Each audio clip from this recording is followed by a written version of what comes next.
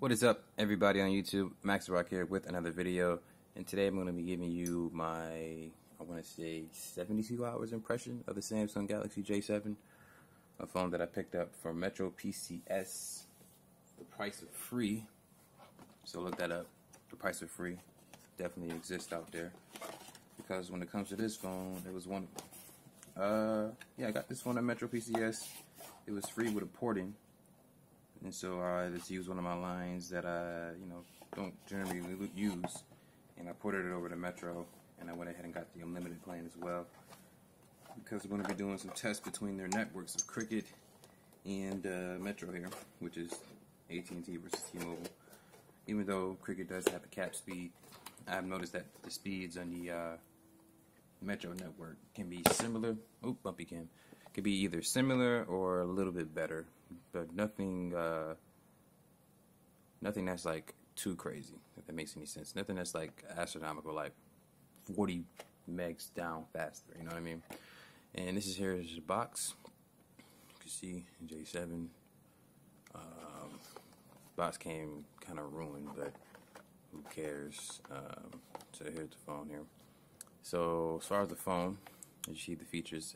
Has LTE, of course, 5.5-inch HD Super AMOLED display. Sorry about the sunlight there. 13 megapixel autofocus rear-facing camera with LED flash. 5 megapixel wide-angle front-facing camera with LED flash. 16 gigs of RAM, 2 gigs of RAM. You get a 1.5 gigahertz octa-core processor. So that's just some of the specs there. But we can go over to CPU Z and look and show you that this phone has the Samsung Exynos octa-core 7580.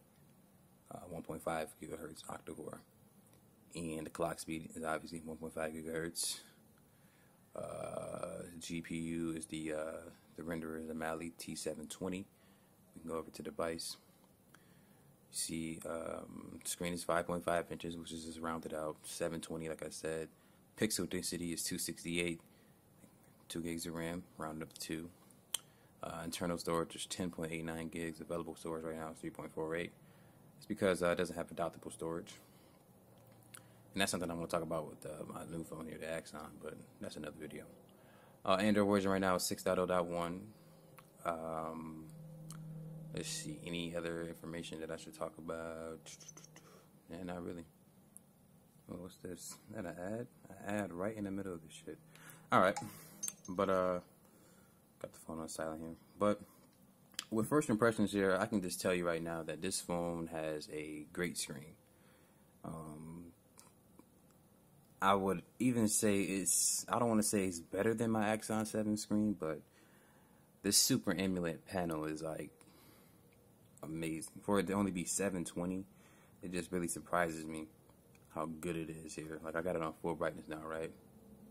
You probably can't really tell with the camera, but you think this is the full brightness here. If you know anything about the J7, you know that it has an outdoor mode, so that it gets even brighter than this. So imagine this outside and how bright this will actually be. Got no problems looking at this in the sunlight here. Also, my first impressions, the optimization for this phone with the Exynos processor is like, because this is my first phone, I believe, with the Exynos processor in it, and it really does. Like, you can tell, like, if you use a lot of phones like I do, you can really tell the difference between a Snapdragon Galaxy or Samsung product and an Exynos product. Everything is just more fluent. It runs so smooth here. I got a bunch of apps open in the background. I have to check, see what was running there before I put this video up. But, yeah, it actually performs really well. The Exynos processor is really good. The battery life on this phone as well is good. Let me show you guys. Hold on. I got some screenshots. Alright, so that's one screenshot there, right? I got 6 hours, 1 minute, and I had 1% battery left. So that's really good for this phone. And then I got another one with 5 hours and 22 minutes. So battery life on this phone is excellent. And also, speaking of some screenshots that I also have a screenshot of the Geekbench 4 score. Single core with 604, multi-core 2,881. As far as that goes, I mean, that score is really good in my opinion. For it to be a phone that came out last year and with the new, criteria for Geekbench, It's everyone's numbers went down, like almost everyone. Also, I want to talk about my first impressions here. Is what the hell is that? Someone just followed me randomly on Instagram. Is the cameras on here? The cameras in the J7 are pretty good. Like the focusing is really quick. Actually, front-facing camera is decent as well. Let me see. Yeah, you see me there. Axon 7 right there. But the front-facing camera is also really good, and the video quality is excellent as well. And the actual camera does perform pretty well in low light. Oh, by the way, as you saw, I'm shooting a video with the Axon 7. It's at 60 frames. Let me know how the sound sounds, because I got a mic coming in the mail. I'm going to be using it, but I want to see if there's a difference between.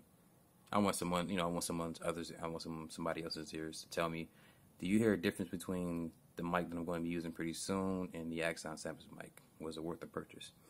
Also, what else can I say about the phone here besides the cameras? Call quality is decent as well. I took a couple calls in this one. And and about this phone here, I already have it on lock, so I can use my Cricket SIM card in here. So it works perfectly fine on the Cricket network or AT&T network. HSPA works, LTE works. I got the hotspot enabled right now for here. I'm using it in a Metro right now. I got the hotspot enabled. I got this Alcatel phone connected. It's crazy how I got these phones, and that phone was just shot to the side there. What else can I say about this phone here? The speaker on it is not that good. That's one of the major downfalls about it. It's not that good. It just isn't. Like, you could be in a quiet room, you hear it perfectly fine, but as soon as you hear like a little bit of noise or there's a little commotion going on in a part of the room where you're not in, it's gonna be hard to hear this device as far as the output from the speaker here. Music playback from the 3.5mm headphone jack on the bottom is really good. Nice crisp audio there. Oh yeah, it has micro USB for the charging port. There's a microphone here, and as you see, I got a Poetic Affinity case on here. There's a noise canceling mic up there. What else can I say about the phone here that I'm really liking? I don't know. One of the major things, and I already talked about this, was the actual the optimization for the phone. Like, Samsung needs to start releasing more phones with the Exynos processor in America, like in the US, because I feel as though the Snapdragon phones, don't get me wrong, they do perform well, but they're just not better than the Exynos processor. They just aren't. And I think it'd be a good idea for them to start releasing more phones in the US with the Exynos. That's just my opinion there. Probably don't feel the same way, but whatever. Multitasking on here is decent as well. Let me go ahead and open up the YouTube app. I'm going to play one of my videos. Matter of fact, I'm going to give you a demo of the speaker itself. So let's go ahead and play.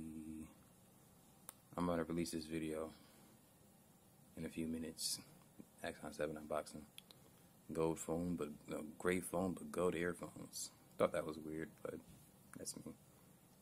So go ahead and play this video. What is up, everybody on YouTube? Max Rock here with another video. Today we're going to be looking at the Samsung Galaxy J7 here. Phone that I picked up from MetroPCS. It was free. And I don't know if you guys actually hear that noise in the background. That's max volume. But so that's max volume there. So it's not that good. But multitasking, let me go ahead and open up a few apps here. Open up Amazon. Open up Twitter. Open up Instagram. Alright, cool. So, with these few apps here, multitasking should be perfectly fine. Matter of fact, let me go ahead and open up Tidal. I use Tidal subscription service. Let's see, another app I can open up, SoundCloud and Google Plus. Alright, so I got several apps open there. So as far as multitasking, as long as you don't have too many apps open up in the background, everything should be working perfectly fine. But as soon as you start putting up, about 10, 15 apps, like most phones, it does start slowing down. Meaning, like, not slowing down as far as like the processor and everything, but slowing down as though it won't be able to keep up with the amount of apps that you have open. So the RAM won't be able to keep up with you. That's what I'm trying to say. The RAM won't be able to keep up with you, the user. And very few phones can actually, unless you got a OnePlus 3 or T. So yeah, video's already 10 minutes here. There are some other things I can talk about, like the build quality and everything on the device is actually really good. Let me go ahead and take this Poetic Affinity case off so I can show you it. I mean, you've seen the J7 before, but let me just show you. Anyway, why not? It's not going to hurt anything. So here's the J7 there. You can see plastic all around the sides of it. The black is plastic as well. There's the sensor for the camera, LED flash, power button, volume up and down keys, and that's the bottom of it there.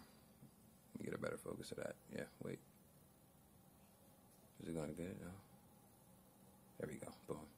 So yeah, that's pretty much going to be the end of this video here with my impressions. If you have any other questions about the phone, let me know. I'm going to be putting this phone up against some of my other phones in the catalog, see how good it is. But definitely my favorite phone, one of my favorite, well, it's in my top 2 right now. Number 1 is the Axon. But I'm just really surprised at how well it performs. And for that screen to only be 720, I just can't get over the fact that it's 720 and it's this gorgeous. Like, I feel as though it gets brighter than my Axon 7.